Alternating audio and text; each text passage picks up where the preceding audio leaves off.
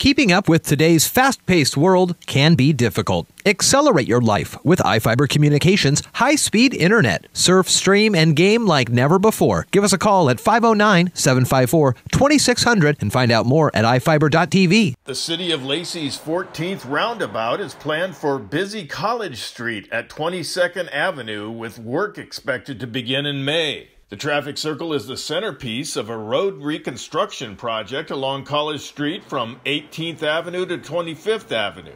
It's the first part of a multi-phase project on the College Street corridor to enhance multimodal access, reduce speed, provide enhanced pedestrian accessibility, and improve overall safety. The Lacey City Council on Thursday is expected to award a contract for the more than $5 million project that is going to be given 340 days to complete. The College Street corridor is identified as the city's highest priority project in its transportation planning. City officials say the work will improve the safety at the intersection.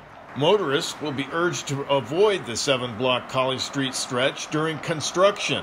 A College Street roundabout already exists at the intersection of 55th Avenue, and it slows down speeding vehicles while giving pedestrians shorter crossings. The city's engineering analysis has determined that roundabouts perform more effectively than traditional signals at many intersections. In Lacey, I'm Jeff Chu for iFiber One News.